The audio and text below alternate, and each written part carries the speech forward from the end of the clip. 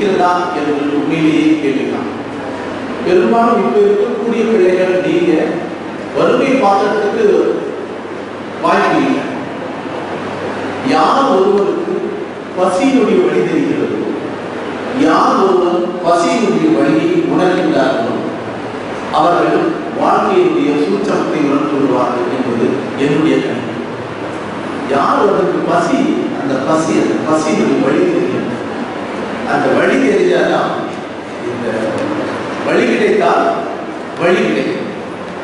என்னுடைய கவிதைகளில் என்ன சொல்லுது, வெற்றி கொள்ள வேண்டுமானால் நீ வெறி கொள், வெற்றிக்கும் வெறிக்கும் ஒற்றை எழுத்தே குறையா, வெற்றி வெறி ஒரு எழுத்தை நீங்கள் நீக்கிவிடுங்கள், உங்களுக்கு வெறி. வெற்றி கொள்ள வேண்டுமானால் நீங்கள் வெறி கொள்ளுங்கள். அப்படித்தான் வாழ்க்கையினுடைய பசி அது என்ன அப்படின்னு தெரிஞ்சதுன்னா மிகப்பெரிய மாற்றங்கள் தெரியும்.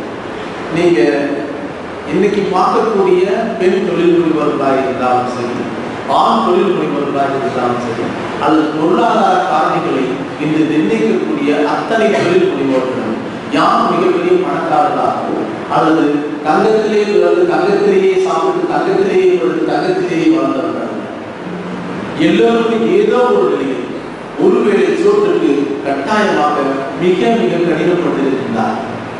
அந்த ஒருவேளை சோற்றினுடைய அந்த வழி அவர்களுக்கு தெரிகிறது. இந்த வழி எனக்காக என் பிள்ளைகளுக்கு கட்டாயமாக வேண்டாம் என்று நினைக்கிறதுக்கு ஒரு உருவாக்கம் தான் இந்த நாள். நீங்க இந்த ஆண்டர்பிரனர்ஷிப் அப்படின்னு பேசும்போது மிகப்பெரிய விஷயங்கள் எல்லாம் பேசலாம். என்ன இந்தியா குறிப்பாக நம்முடைய தமிழகம் 4800 வருட பாரம்பரியம். சற்று தொலைவில் தான் அதிகமான அவையாளர் கலந்து பேசி மிகப்பெரிய போர்க்களத்திற்கான உத்திகளை எல்லாம் எடுத்திருக்கின்றார். இங்கிருந்து ஒரு கொஞ்சம் தூரம் போனாங்க. அந்த இடத்துல போய் நீங்களா கொஞ்சம் கற்பனை பண்ணி பாருங்க. ஒரு 1000 வருஷத்துக்கு முன்னாடி இங்கதான் ஒரு பொண்ணு, இந்த மண்ணு தான் ஏதோ நீங்க எல்லாம் விமன் நேஷனல் பேசுறீங்க. எனக்கு ரொம்ப ஆச்சரியமா அது பேச வேண்டிய அவசியமே இல்லைன்னு. ஏன்னா கிட்டத்தட்ட ஒரு 1000 வருஷத்துக்கு முன்னாடி இங்க அற்புதமான ஒரு most empowered women of the year அவையா தான். அது கொடுத்த மாதிரி தர்மபுரி தான்.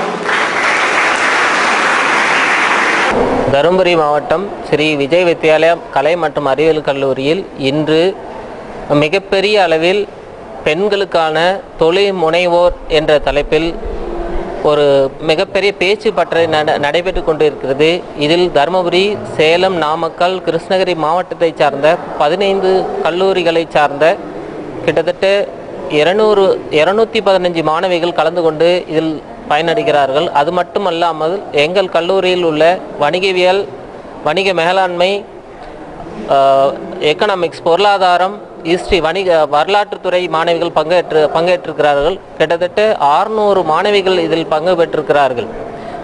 மிகவும் சிறப்பான முறையில் நடைபெற்று கொண்டு இருக்கக்கூடிய இந்த பேச்சு பட்டறையில் பெரியார் பல்கலைக்கழகத்தினுடைய பேராசிரியர் முனைவர் திரு ஏ இளங்கோவன் அவர்கள் இந்த தொடக்க உரையாற்றி ரிசோர்ஸ் பர்சனாக பங்கேற்று பேசிக்கொண்டிருக்கிறார்கள். மாணவிகளுக்கான மிக பயனுள்ள தகவல்களையும் அவர் அளித்து கொண்டிருக்கிறார். தொடக்கம் முதல் தருமபுரி மாவட்டத்தில் தொழில் முனைவோர் மதிப்பிற்குரிய ஔவையார் காலத்திலிருந்து இன்றைக்கு நமக்கு இன்றைய தருமபுரி பார்க்கும்பொழுது எவ்வளவு சிறப்பான வளர்ச்சி அடைந்து கொண்டு இருக்கிறது. இதற்கான ஒரு மிகப்பெரிய காரணம் நமக்கு ஒரு தொலை முனைவோர் என்ற எண்ணத்தோடு ஒவ்வொருவரும் செயல்பட்டு கொண்டிருப்பதற்காகத்தான் என்ற ஒரு சிறப்பான ஒரு பேருரையை ஆற்றி கொண்டிருக்கிறார்.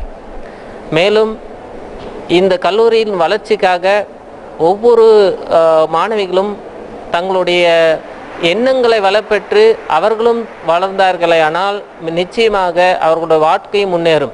இதுதான் தொழில் முனைவோருடைய ஒரு சிறிய ஒரு தொடக்கம் என்பதை இந்த நேரத்தில் பதிவு செய்து உங்கள் அனைவருக்கும் நன்றி கூறி விடைபெறுகிறேன். நன்றி, வணக்கம். Sri Vijay Vidyalaya college of arts and science குரூப்போட ஸ்டூடெண்ட் இருந்து ரொம்ப ஒரு பெருமையாக சொல்லிக்கிறேன். எங்களுக்கு டிபார்ட்மெண்ட்டில் ஒரு ஒர்க் ஷாப் நடக்குது. இந்த ஒர்க் ஷாப்போட name Entrepreneurship development programme of women's. இந்த ப்ரோக்ராம் முழுக்க உமன்ஸோட இது நல்ல விஷயங்களை வந்து நல்லா சொல்கிறாங்க. நம்ம உமன்ஸ் எப்படி இருக்கணுன்றதை வந்து டாக்டர் ப்ரொஃபஸர் இளங்குவன் சார் வந்து இங்கே பேசிகிட்டு இருக்காரு. அவர் ப்ரொஃபஸர் மட்டும் இல்லை, ஒரு ஹெச்ஓடியும் கூட, பெரியார் யூனிவர்சிட்டி ஆஃப் சேலமில். இவர் வந்து நல்ல பெண்கள் வந்து எப்படி எந்த விதத்தில் நல்ல அவங்களோட திறமையையும் தைரியத்தையும் வெளிப்படுத்தணுன்றதை பற்றி சொல்கிறாங்க. அந்த காலத்துலேருந்து இந்த காலத்து வரைக்கும் ஔவையார் வந்து எவ்வளோ திறமையாகவும் அவங்களோட புலமையில் எவ்வளோ இருந்தாங்க. அதே மாதிரி அவங்கள தொடர்ந்து டாக்டர் கிரண் பேடி, அதுக்கப்புறமேட்டுக்கு இப்போ டிஃபென்ஸ் மினிஸ்டராக இருக்கிற அந்த சீதாராமன் அவங்கள பற்றியெல்லாம் சொல்கிறாங்க. இந்த ஒரு பெண், ஒரு ஆணோட வெற்றிக்கு பின்னாடி இருக்கிறது பெண் தான். ஸோ பெண்கள் வந்து தைரியமாகவும் துணிச்சலாகவும் நடந்துக்கணும் அப்படின்னு சொல்கிறாங்க. இந்த செமினாரில் எங்கள் காலேஜ் ஸ்டூடெண்ட்ஸ் மட்டும் கலந்துக்கணுன்றது இல்லாமல் எல்லா காலேஜோட ஸ்டூடெண்ட்ஸ்க்கும் வந்து இப்போ ஆப்பர்ச்சுனிட்டி கொடுத்து அவங்களுக்கு வந்து பிளேஸ் அரேஞ்ச் பண்ணி அவங்களுக்கான எல்லா விதமான ஃபெசிலிட்டிஸும் பண்ணி கொடுத்துருக்காங்க.